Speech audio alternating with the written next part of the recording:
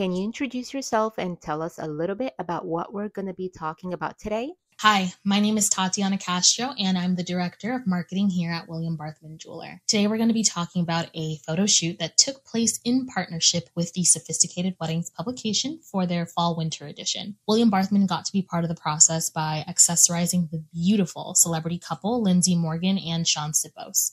I can't wait to take you behind the scenes of that day because honestly, it was really something special. Tell me about your day at the Sophisticated Weddings photo shoot. Where do I start? After hauling a cab in true New York fashion, might I add, I arrived at the glass house located in Manhattan, and let me tell you, it was gorgeous. I'm from Florida, specifically West Palm Beach, and you don't get to really see huge buildings like the one I saw for this shoot.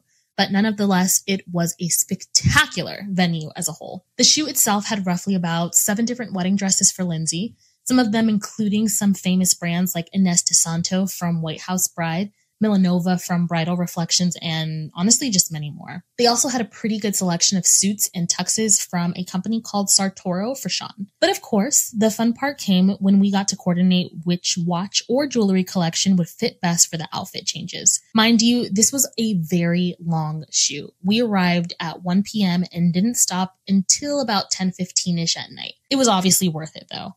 I think I especially love the florals and furniture rentals that surrounded each different shoot within the same location. And of course, those intricacies could not be completed without Christina Weber for the rentals and Premier Events by Rima for the floral designs. Why did you choose the Damiani Margherita collection for the cover shoot of Lindsay and Shawn? To be completely honest, I didn't know that when we were shooting the Milanova dress from Bridal Reflections that it would end up being the cover of the Fall-Winter Sophisticated Weddings magazine. Funny enough, when she first put on the dress, I looked at what Headpiece Bridal Styles Boutique was putting on Lindsay, and I wanted to go for this really impeccable, almost choker-like Roberto coin necklace.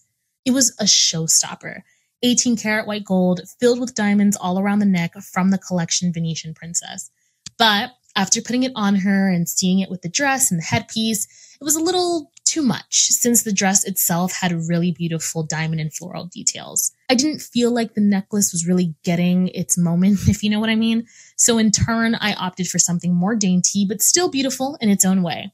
So instead of it clashing with the dress and the headpiece, we ended up going with the 18-karat white gold diamond margarita flower necklace, and it was accompanied by the matching bracelet and ring from the same collection. And honestly, it was just, chef's kiss.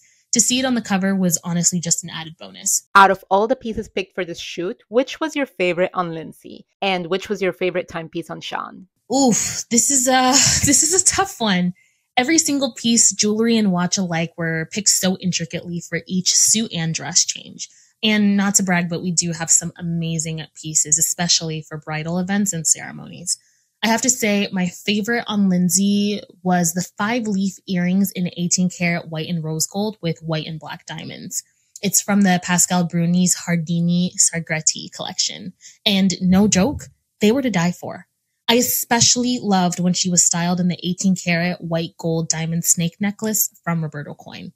Accompanied with the Christmas bridal dress from Laura's Boutique, it was a stunning combo. Now, on Shawn, my favorite timepiece has to be our Bulgari Octo Finissimo Chronograph GMT.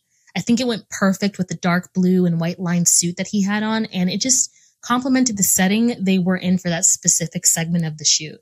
It photographed really well. It looked like really nice. And it just stood out, and it still kind of went together. It was modern and edgy, but still whimsical and dainty. It kind of had the best of both worlds. How was it working with so many vendors at once? It was fun and exciting. I've had my fair share of photo shoots and working in fast-paced environments, but never in the jewelry and watch aspect of styling. I come from an automotive background, so it's very, very different. But nonetheless, I met great professionals who really lived to work on their craft. And a special shout out to the hair and makeup team, Lily Rivera and Tiffany Manus from Bridal Gal, for making me feel so welcomed as I introduced myself to everyone. But overall, everyone was so great and so helpful. And it was just really nice to see how many different creative minds got together to work for one specific goal, which in this case was styling and making sure that everything kind of photographed well. So it was honestly awesome. And in your opinion, what essentials do you think you need for that perfect shoot? I would say planning ahead and having a backup or four, just in case, those don't work out. No, but in all seriousness, aside from the technical elements like lighting, angles, composition, location, colors, and many more items, I think it's important to think editorially and make sure you're staying true to your brand's image. Keeping an open mind and going in with a positive attitude, especially for those longer shoot days, helps the process and makes it an enjoyable experience for you and those around you. Picture the result you want to see and put it together until that result in your mind becomes a reality. And of course, as cliche as it sounds, just remember to have fun. Each shoot is always going to be a different experience, but none of them are worth having if you don't genuinely enjoy the process to get to the outcome that you want. So, what's coming up next? Is there anything our readers can look forward to? For those of you who are reading or listening to this that don't know, William Barthman Jeweler has 2 locations. One in Brooklyn on Kings Highway and the other in Manhattan on Wall Street. Our Brooklyn store is currently going through renovations, but we're estimated to hopefully be done by the end of the 4th quarter and celebrate by throwing a grand reopening party. More details to come the closer that we get, of course. But for now, we are delighted to announce that we are attending a private event to celebrate the Sophisticated Weddings Fall-Winter Edition and see some new designs from the famous designer Milanova, which was featured on the magazine's cover. All I can really say is stay tuned for the next social post about it on all of our channels, and thanks for tuning in.